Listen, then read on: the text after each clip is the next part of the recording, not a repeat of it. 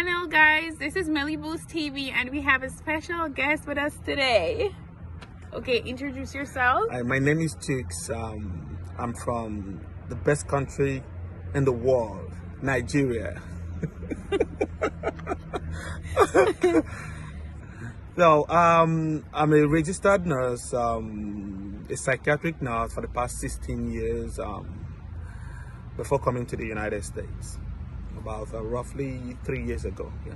So guys, we're gonna be speaking about international nurses' journey to the US. Okay, so when you first heard about coming to the US, like what are some agencies that you came across, and what agency did you actually use coming to the US?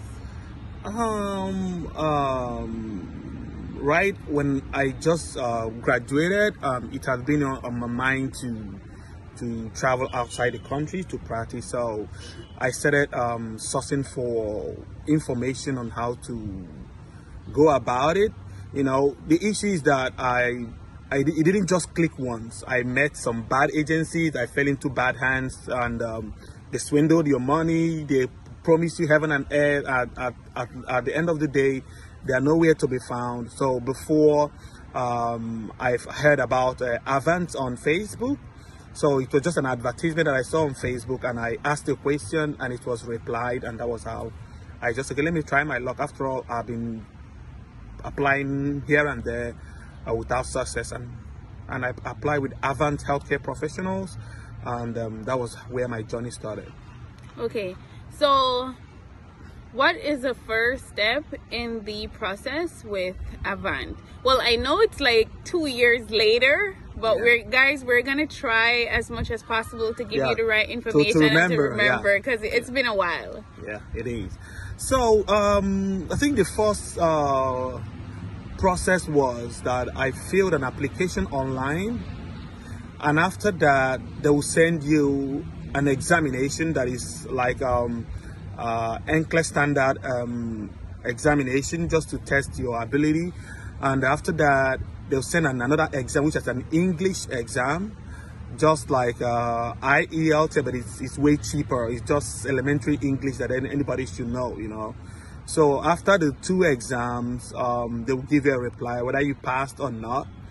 It was after that they will send you an email that you've been chosen, and send you what next to go to follow, you know.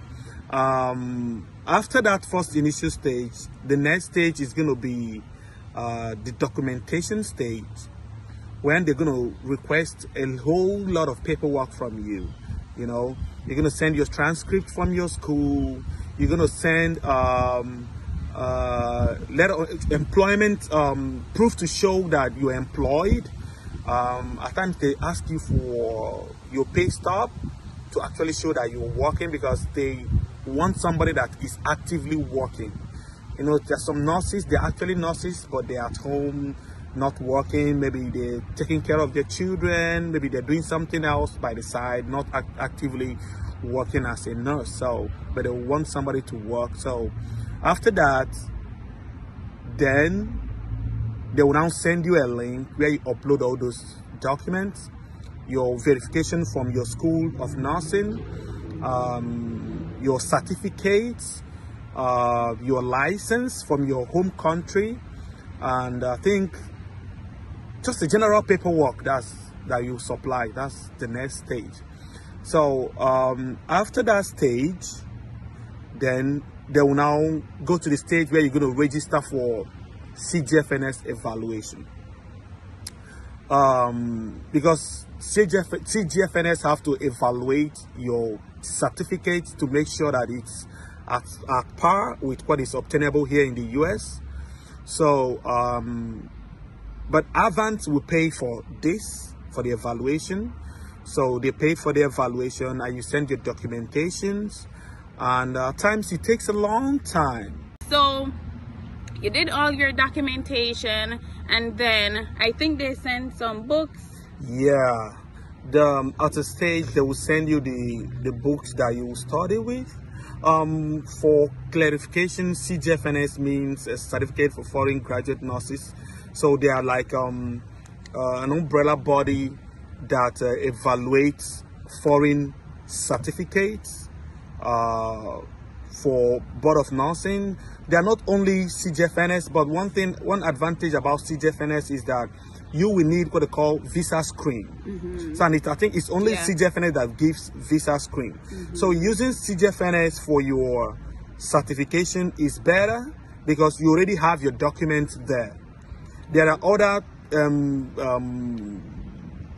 like say companies or that you can use, but after they do the certification, you still have to go back to CGFNS for the visa screen.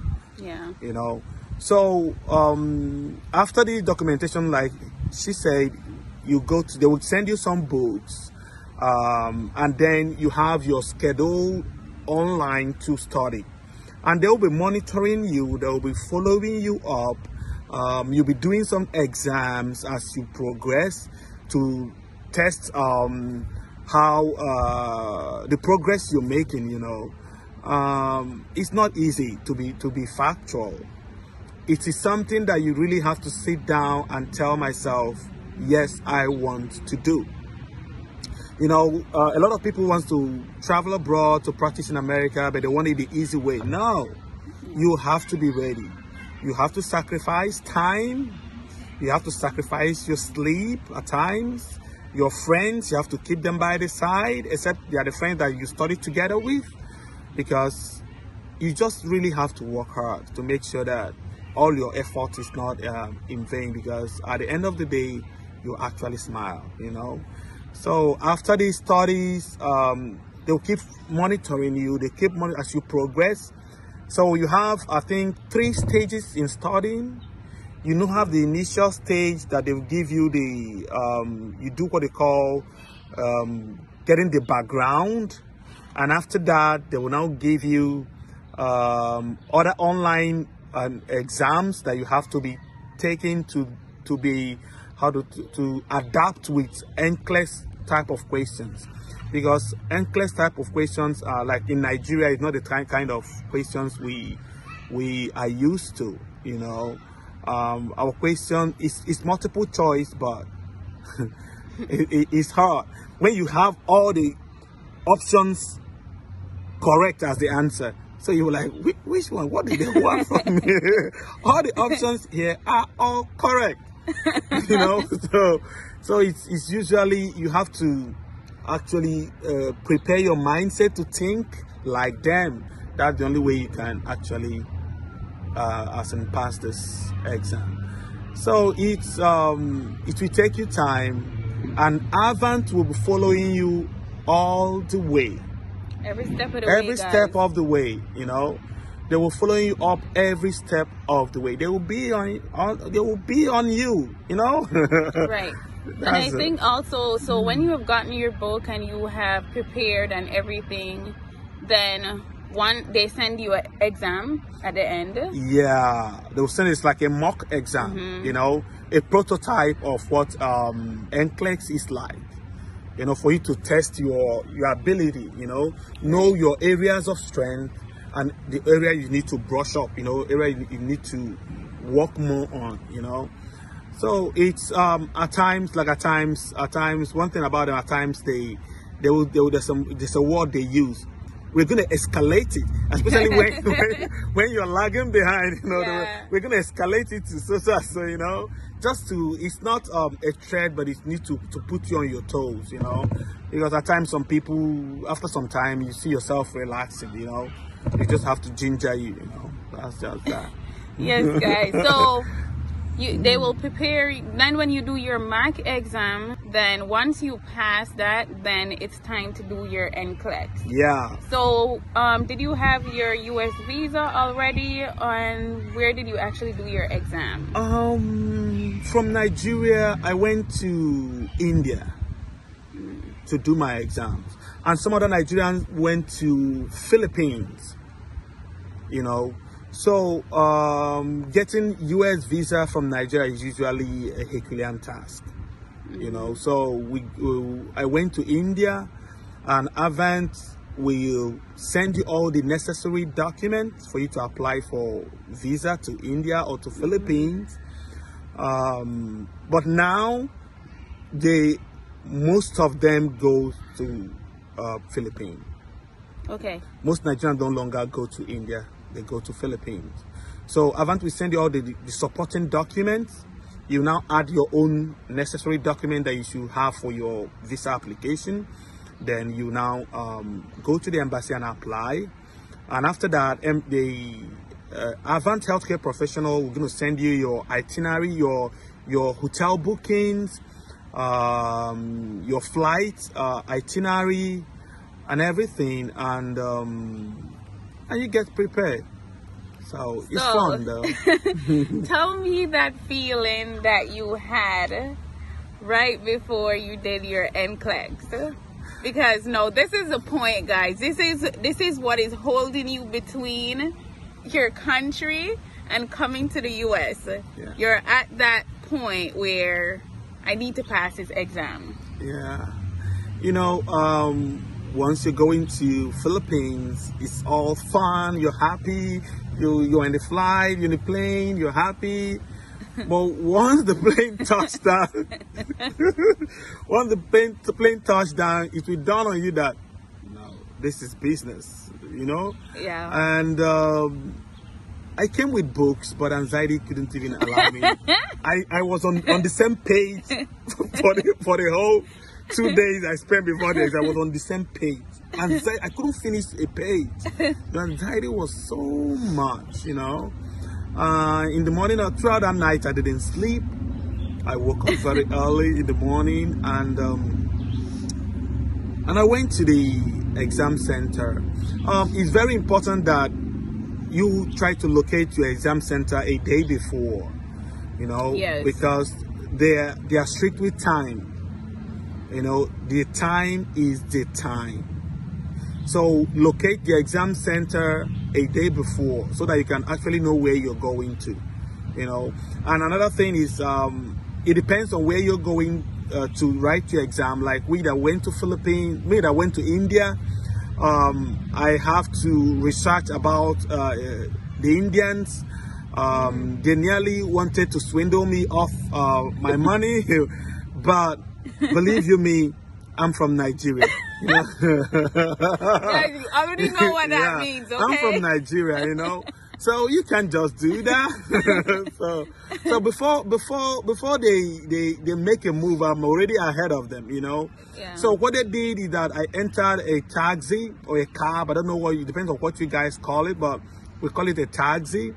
And for the fact that I didn't know where I was going was actually close by. So the taxi charged me a lot of money, and they have this meter that reads, you know. So when the traffic was clearing by this way, instead of following where others were following, he was sticking his neck right back to where there is a congestion. And I said, okay, hello, stop me here, all right? I'm gonna pay you what is here, and I'm gonna walk across this traffic jam, and if we meet, I will enter and continue. And he wasn't actually happy about it. I said, no, you can't do that. This road is free, so why put in your head here, you know?